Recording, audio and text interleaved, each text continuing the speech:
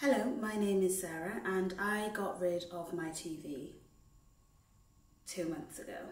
And this is a video about why and how and what it's been like. If you're thinking of getting rid of your TV, because I wanted to find videos about it and there were like none. Well, there were like a few, but not enough. I wanted more opinions. So here is my opinion on why I got rid of my TV and why you might want to too. If you've seen my flat tour, then you will know that I used to have a big TV right over here. Right in the middle actually, it was a very central TV.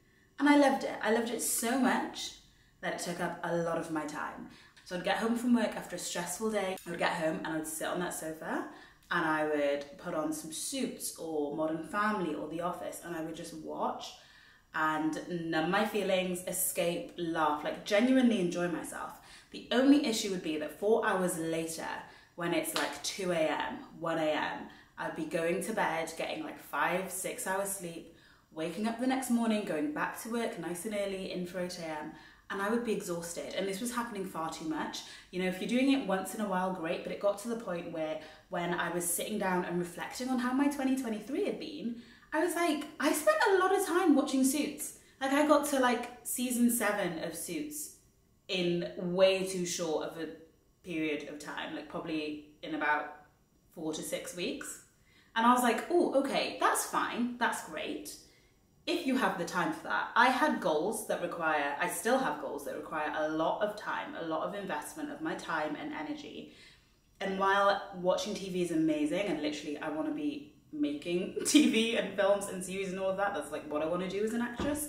I'm a doctor and an actress, by the way, if it's confusing, and late last year I was doing a lot of medical hours on the ward and whatnot, so my escapism was coming home and yeah, binge watching shows. So I'm like, yeah, that's amazing. I love that. I want to contribute to that. I want to give people a form of escapism. However, if I want to be in Suits, I probably need to spend a little bit less time watching Suits and like pursuing goals, you know? I need to like get my life together. And it was also an addiction. I feel like, I don't want to say addiction because that sounds really deep, but I do think like for me, if I can't control something, if I can't step away from something, then it's becoming a problem. I should have, you know, God has made us conscious, active beings. He's given us autonomy. I should be able to use the gifts God gave me to choose what I do and when. And my love and enjoyment of TV was preventing me from doing that. Like I'd get home and be like, oh, I'm gonna do this, this, that, and this. And then instead I would watch TV. So as much as I was grateful for having the world's best setup, I was like, I need a little bit more friction in my enjoyment of these things so that I can choose them. So that if I'm gonna sit down, and I still do, by the way, if I'm gonna sit down and watch a film or watch a series, it's going to be intentional. I'm going to say, hey, next week Saturday, I'm not leaving my sofa, I'm watching TV, and I'm going to choose that, rather than next week Saturday, I'm going to do all these amazing things, and then I find myself watching TV instead. So that was the problem. That was the problem. And me being me, I like a fix. I like a fix. I like to fix a problem. Call her Bob the Builder. She'll fix it. I want to fix that song. But yeah, I like to solve things. I'm a big believer in like taking active, intentional, almost aggressive responsibility for one's own life. Like, I don't want to be out here saying, oh, I would have done this, but this, but this. But what, baby? It's your life, Sarah. Get it together. So I was like, do you know what? I'm just going to get rid of the TV. If I can't control how much TV I use, I'll just get rid of it. I'll just get rid of it, because I'm of the mindset that, you know, if you dropped me off, if you're like addicted to scrolling on your phone, if someone dropped you off in the middle of the Sahara Desert with, you know, enough food and water but no technology, your addiction to your phone would be gone pretty quick because you literally don't have the option. So I'm like, I think that I might be a little bit addicted to binge watching TV series. Guess what? If you don't have a TV, you can't binge watch them. So I took it down, I took down the TV and I put some shelves up, and I've got some videos of that, me putting up the shelves, which was like a whole journey in itself because, you know, I personally have never desired to be a DIY girl, but somehow have found myself, probably due to the fact that I've lived alone for so long, I found myself doing a lot of DIY, and I put up these shelves. You might be watching this thinking, Sarah, baby girl, but you're an actress, you need to be creative and exploring and learning more. And I agree. However, I think there are different ways to do that. And for me, I know that what I need to be doing is reading more books, because reading requires focus, it increases your imagination, you see different worlds. And while TV and film is amazing, I know that for me right now, I need to be reading more books. So I was like, I'm gonna get rid of the TV and I'm gonna put up these shelves. And putting up these shelves as well was pretty intentional because it means that I can't just put the TV back up because it no longer fits. So they're here to stay. So I bought some shelves, which are actually really gorgeous, and I'll show you. Actually, let me show you now because otherwise I won't show you, because I say those things, I'm like, hey, I'll show you the shelves in a sec, and then I just never do it. So these are the shelves. They're pretty sturdy. I put them up myself, 3 of them. They look gorgeous. Can you see them? Focus.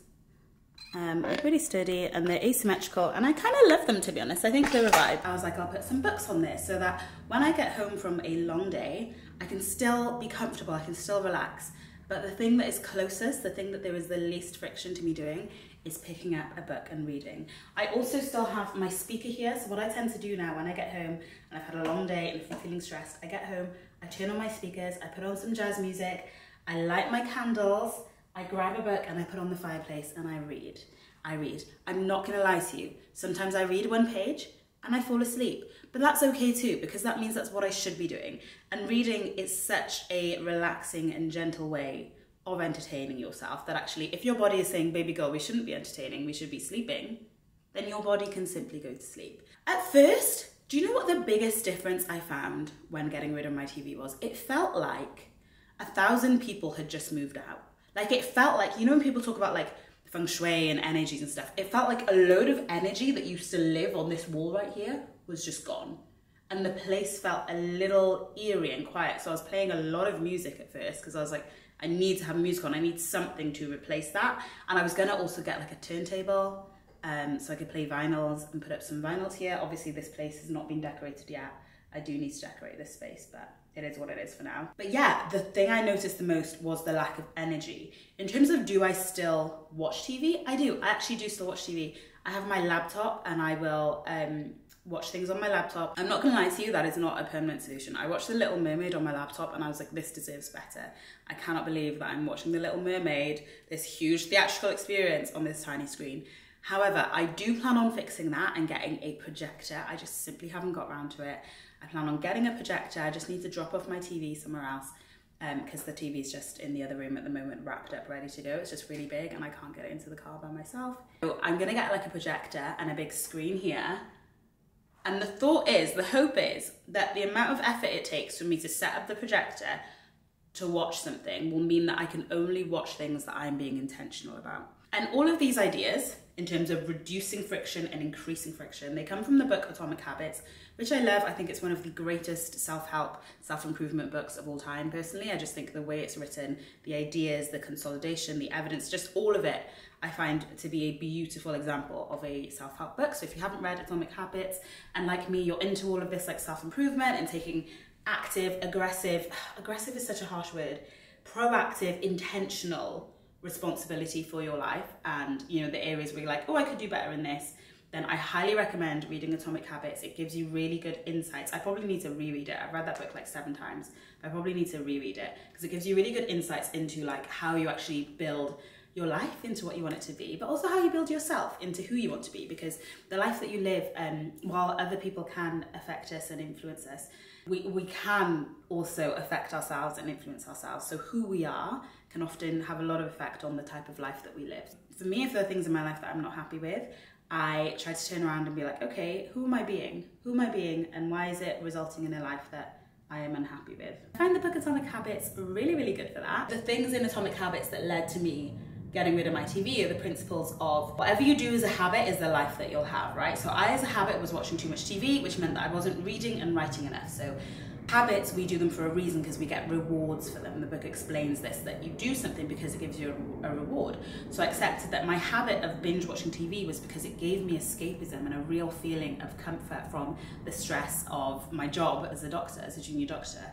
And that's not a bad thing. I deserve rest and escapism, but the truth is that there are multiple ways to rest and to escape after a stressful day. And I wanted a more beneficial way of resting and escaping. And I decided that reading and listening to music would be a much more peaceful, sustainable, productive way of me resting and escaping. And so when it comes to changing habits, one good way of changing a habit is to increase the friction that it takes you to do the bad habit. So for me right now, if I wanted to binge watch The Office right now, I'd have to go and get my massive bulky TV, put the stand back up, blah, blah, blah, blah, blah. And that would be way too much effort. By the time I've done that, like, I can't be bothered. No one's traveling land and sea to binge watch The Office. So I've increased the friction it takes for me to do the habit that I want to break. And I'm reducing the friction that it takes, so the amount of effort, basically, friction is just how much effort it takes. I'm reducing the amount of effort it takes for me to do the things that I do want to do. For example, reading. The book is right there. It's right there, the sofa's right there. So it's so much less effort for me to read. And yeah, those are kind of the principles. If you want me to talk more about like increasing good habits, reducing bad habits, then I can totally do that. But honestly, just get the book because it's perfect. But so far, I would recommend it. I truly recommend it. Also, I can't take full credit for this idea in terms of getting rid of my TV. I have this amazing friend. Oh, she's so amazing and beautiful. Her and her husband don't have a TV. They have a projector, but they don't have a TV. And I remember once I had a spare TV and I offered it to them and they were like, oh no, we actually just don't want a TV. We like reading and da-da-da. I remember thinking, oh, good for you, and just not really thinking much of it. But then when it got to the point where I was like, oh, I'm doing this too much, I was like, oh yeah, I don't have to. I don't have to have a TV in my house. Like, it's something by God's grace. I'm very grateful. My brother is just a blessing to me and gives me stuff, and he gave me this insane TV. So obviously I'm going to be like, yes. But I don't have to. And if it's not benefiting me, then I can remove it for a little bit. And I think I'm going to continue with it. And also what I love is that when people come to visit, another benefit, I feel like I've done this video so jumbly, but another benefit of me now not having a TV is that when people come to visit, it's not an option. like it's like, oh, we can't just watch TV. Like, we have to sit and chat. And I love that. And you know, since then I've actually redecorated my space. If you've watched my flat video, then you can probably tell it's changed a little bit. It's very asymmetric. There's a lot more color in the room now. And I've actually added 2 chairs as well, just to really circle off the space, because the center of the room is no longer the TV. The center is the other people that you're spending time with in this room. I do still want a vinyl. I do still want records. I do still want to, you know, decorate this space that's now been created. But in terms of my restfulness and my function, I feel like I've really been able to take that time that I was using binge watching episodes, which are amazing. I still love The Office. I think it's hilarious.